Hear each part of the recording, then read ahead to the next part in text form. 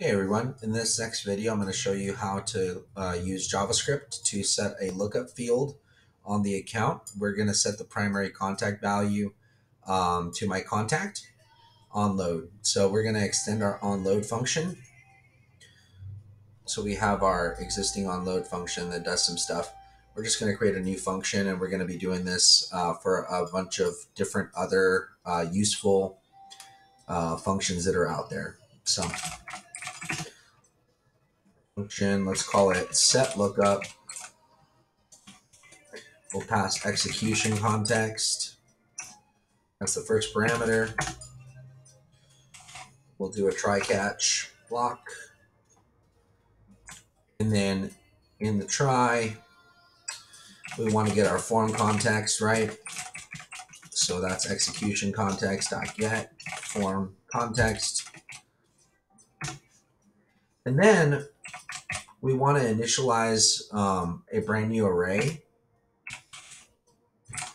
which is going to help us so that we can pass in an object into the primary contact field on the account on load later. So we'll call this lookup value, and this is equal to a new array.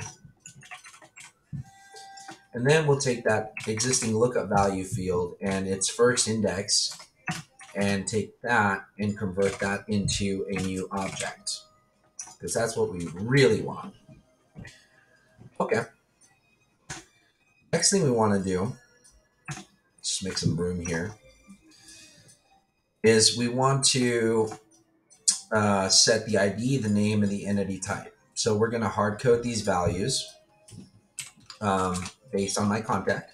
So lookup value index 0 dot ID. This is where we want to pass in the literal GUID of our contact.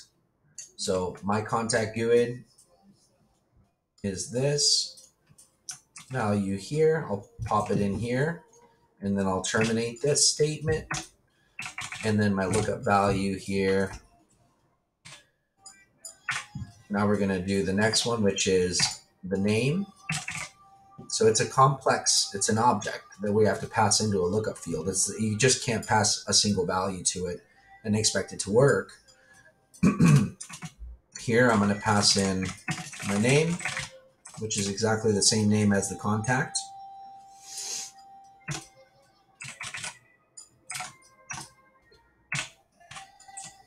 And then I'm going to pass in what is called the entity type. And what is the entity type? It's the contact, and make sure it's lowercase. This could be a count, it could be a custom entity, it doesn't matter. Just make sure that your schema, your logical schema name for your entity type is correct here. And finally, how do you actually set the value? Easy. Form context, get attribute, primary contact ID is the name of the field, set value. And then what do you think we're going to pass here? Would we pass in lookup value index 0? Or would we pass in the object itself? Would we pass in the array? Well, let's see. I'm going to pass in lookup value. Okay, perfect. So lookup value is actually going to essentially be the object that's being passed over with index of 0, and then that index has a variety of child nodes that have values, ID, name, and entity type. Okay, so let's go ahead and deploy our code.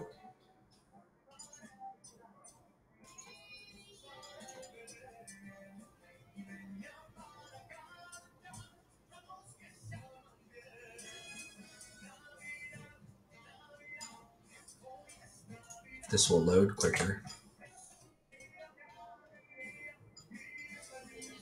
Sometimes it's better to just close it and reopen it. Oh, no, there it goes. All right, so here's our old function. Let's replace this with our new one. So we got 2 functions in here, and it's just going to keep growing as I make more videos. I'll save this. I will publish it. Let me make sure that I terminate everything. Yeah, everything looks good. All right, phenomenal. Now, you're probably wondering, how are we going to get this to actually happen? Well, what you have to do is you have to add the event handler, right? So what's the name of our function? It's called setLookup. Pass execution context as the first parameter. Hit OK. Save and publish your form. And then notice how right now on this form, the primary contact is blank. I'll refresh it.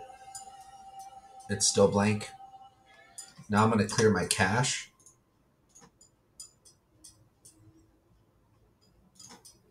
And see if we can get that lookup to populate with my contact record for the primary contact value.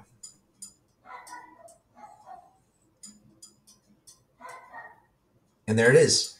So on load of the account, I have the primary contact, and obviously that quick view form is showing some of my information. Very cool. So is this scalable? Does this work on other accounts? Probably. Let's take a look. Of course it does. Just did it right here. I'm the primary contact on this one. Anytime, notice how it's unsaved though, right? Because I just on load changed the value of primary contact with that JavaScript function. And so it wants me to save the record or not. So anyways, I'm going to disable that function because I don't want to be the primary contact on every single one of these records. There'll probably be another video for using that. But that's all you have to do to set the lookup field value using JavaScript and the Dynamics 9.0 Web API. Thank you so much for watching.